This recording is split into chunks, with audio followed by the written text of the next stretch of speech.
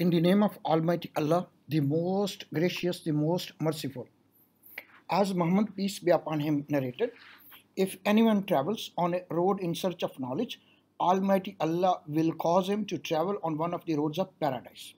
Hello everyone, this is Dr. Tariq Masood. Thank you very much for watching my videos and your exceptional support to make this channel a grand success. We are a partner, a family. Please subscribe and share our channel if you haven't done so far. We as a team can work together to convert challenges into opportunities and opportunity into success stories. These success stories can be monetized into value addition in the world by large. Thank you very much for your precious time. Today, I'm going to discuss my lecture number 2, oil and gas production, process facilities and process management systems. Okay, before my lecture, I used to read a Quranic verse. Qala Rabbi shrahli sadri wa yassirli amri wahlul uqdatam min lisani yafqahu qawli Allahumma Rabbi zidni ilma. O my Lord, open my chest and ease my task for me, and loose a knot from my tongue, that they may understand my saying. Allahumma Rabbi zidni ilma. O Allah, advance me in my knowledge and a true understanding. Thank you very much for your precious time. On my next slide, I'm going to give a dedication to the people who supported me, and then I will run a complete my lecture plan and will give you a key takeaway points for today's lecture. Thank you very much for your precious time. Okay, my lecture is dedicated to faculty members and student departments of Chemical Environment Engineering at GCT and NFCIT Multan. In particular, late Professor Dr. Saeed Ahmed, rest in peace, and Professor Dr. Afzal Haq, former Vice Chancellor and pioneer of NFCIT Multan, Pakistan, former VC at NND UET, Karachi, and Professor Dr. Tahir Imran Qureshi, Master of Organic Chemistry. Number 3, faculty member and student, departments of Petroleum Chemical Engineering, Texas A&M, College Station and Qatar campus. Faculty members and student, Department of Chemical Engineering, Gas Processing Center and Industrial Engineering at Qatar University. Management and Operation and Maintenance staff members of Parker Fertilizers and OGDC Pakistan, in particular Kadarpur Gas Processing Field, Aghodki, Sindh, Pakistan. Last but not least, I'm very much indebted and pay my deep gratitude to senior executive management and operation and maintenance staff members at Qatar Petroleum from 1997 to 2020. With great privilege and honor, I have completed 24 years of my glorious career at different levels and positions at Qatar Petroleum. Thank you very much for everyone for your unprecedented support and belief on me. This is my future plan to deliver more than 300 lectures on oil and gas productions. Today we're going to discuss introductions, facilities and processes, reservoir and wellhead, upstream facilities, midstream facilities, refining facilities, petrochemicals, utility systems, conventional and unconventional resource environment effects. What is the ultimate goal? Shaping the clean and sustainable global energy delivery, and probably we will deliver to more than 300 lectures next couple of years. Okay, this is a very important slide. It demonstrates my personal contributions for 24 years with Qatar Petroleum. Remember, whole my career I moved against the wind, and everything I took as a challenge, and I never accept the defeat.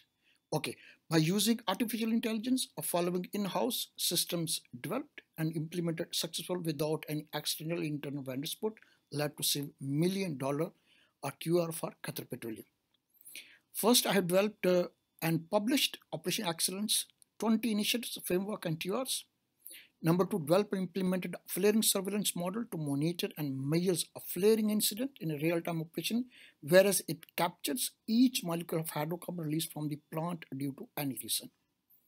Number 3, developed and implemented a gas lift management system to overcome gas lift injection deficiency and added 8 to 10,000 barrel oil every day. Number 4, gas lift injection and gas balance dashboard developed. Number 5, developed and implemented a chemical surveillance model to monitor and measure required chemical At each injection point, DAD red Crygenic inhibitor optimized and saved more than 30% chemical consumptions. Number 6, actionable department voice production dashboard. Number 7, actionable OMD dashboard linked with CU dashboard. Number 8, develop implement a power water injection management system in real-time operations. Number 9, develop and customize CPM, control performance monitor, to optimize and enhance equipment performance in order to achieve zero trip incidents.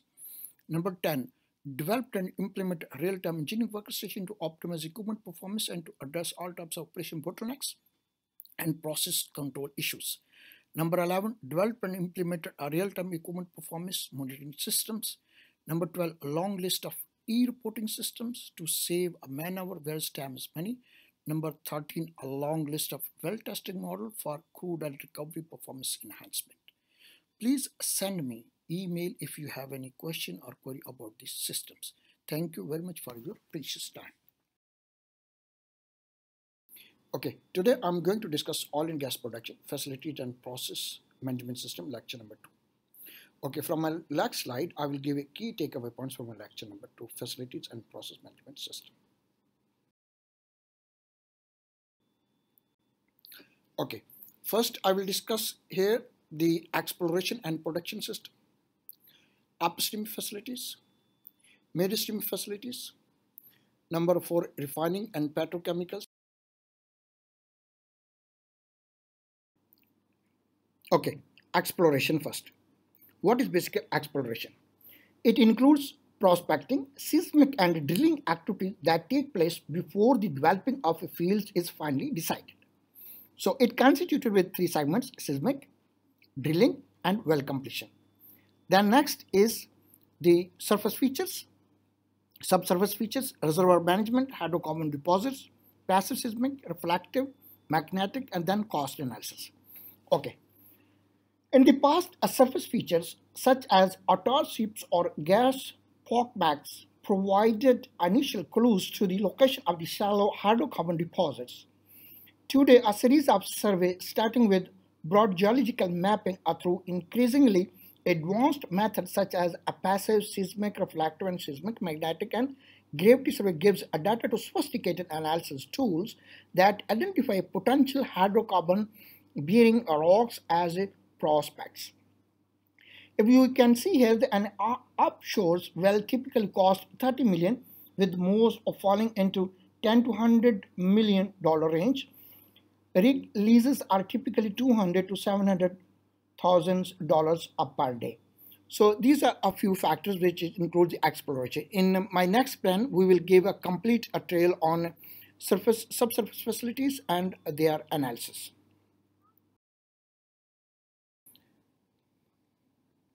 Number 1, onshore wells and onshore production facilities, offshores fixed platforms. Number 3, offshores fixed self-contained platforms. Number 4, offshores self-contained concrete gravity platforms. Number 5, offshores floating single point platforms. Number 6, storage shuttle tanker. And number 7, offshores floating tension leg platforms. Over here we have demonstrated how the activities looks like. The facilities, number 1 is the onshore well production facilities. Number 2, offshores fixed multi-platforms. And number 3, offshores fixed self-contained. Number 4, offshores self-contained concrete gravity platforms. Number 5, offshores floating single point platforms. And number 6, storage shuttle tanker. And number 7, offshores floating tension legs platforms. In near future, we will going to discuss each platform's activities and what are the facilities they demonstrate. Okay. Okay, upstream facilities typically refers to all facilities for productions and stabilization of oil and gas. So it constituted with wellhead, productions and processing units. First, production wellhead manifolds, production and testing manifolds, production separation, first, second, third, and fourth stages, gas gathering and compressions, gas dehydration, sweetening, TG units. Number 7, produced water treatment units, meeting storage, chemical injection management system, lost export pipelines. So we will demonstrate an intelligent model which will demonstrate how these facilities are functioning in order to deliver the required results. Okay, these are the midstream facilities, broadly defined as a gas treatment, LNG, NGL productions, and regasification plants and oil and gas pipeline systems. So it constitutes gas treatment, LNG, NGL units, transportations. So the first is high pressure production manifolds, cryogenic process, HP, LP expander, key gas dehydrations, cold boxes, De-ethanizers, propane chillers, conventional systems, and MEG units, monoethylene glycols, molecule sieve units, chemical injection management system, last here the exports pipeline. So we will also demonstrate an intelligent model which will demonstrate how these activities or these facilities are functioning and talking to each other.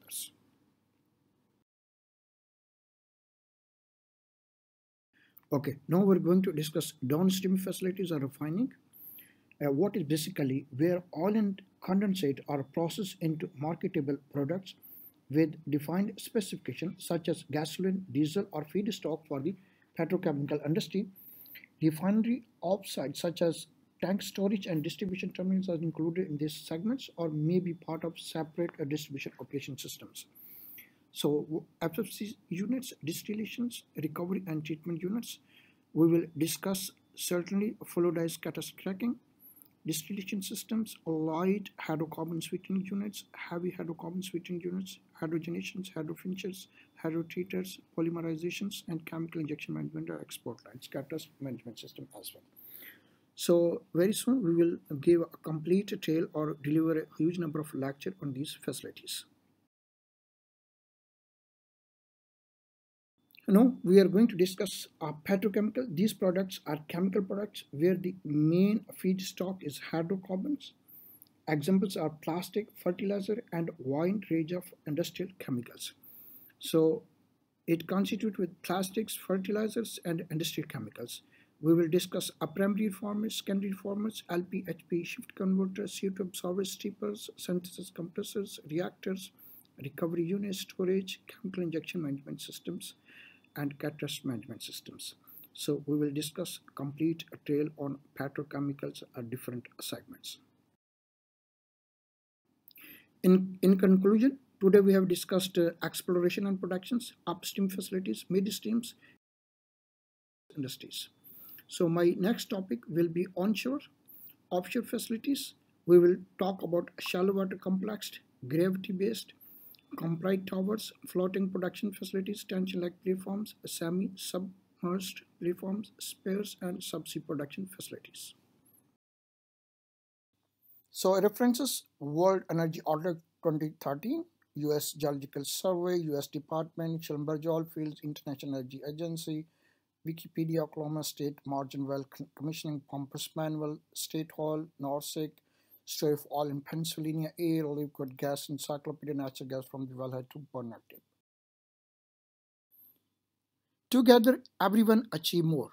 Please don't hesitate. Send me your feedback and comments at t.masood.dr@bath.edu. Please stay at home, stay safe, inspired, and blessed. Thank you very much for your precious time.